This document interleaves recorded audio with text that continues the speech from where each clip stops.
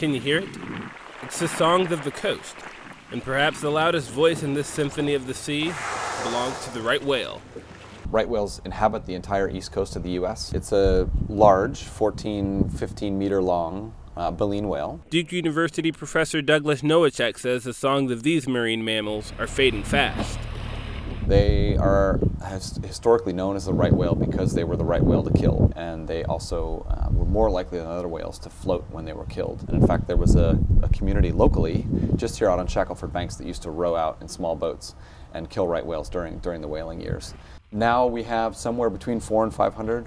Ship strikes and fishing nets still cause whale deaths every year, but the search for energy could drive this species closer to extinction. The main things that are slated for the East Coast are nearshore wind energy, and then offshore oil and gas development. And to search for it, petroleum companies are using seismic guns. Seismic air guns are used to basically interrogate what's in the bottom. For oil and gas, what's used is commonly referred to as deep penetrating seismic, and it's just compressed air. So they bring compressed air down to the gun, it lets that compressed air go, and then it's basically a controlled explosion in the water as that compressed air expands and then contracts again and collides and makes a big bang.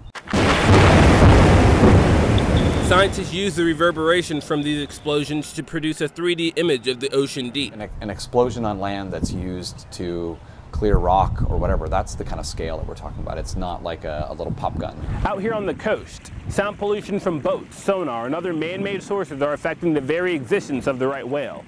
But other creatures that inhabit these same waters may also be at risk. So lots of animals in the ocean use sound. It's an important modality because it travels farther than anything else. Light doesn't travel very far in the ocean, so sound is a very important modality for these guys. The National Oceanic and Atmospheric Administration has extended a proposal to expand the critical habitat for the right whales along the East Coast, which would prevent oil companies from surveying in the designated areas.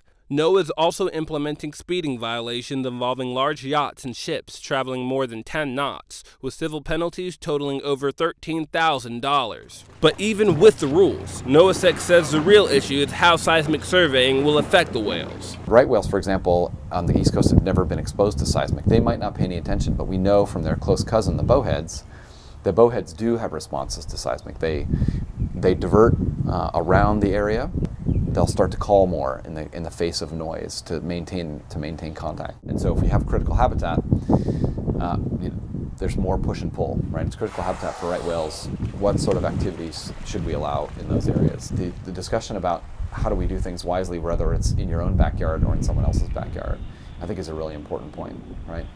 Just because it's happening 200 miles away doesn't mean I shouldn't care about it. And while the public tries to answer those questions, these endangered whales continue to brave noisy waters. And for now, their songs must go on. In Beaufort, North Carolina, I'm AJ Nwoko reporting.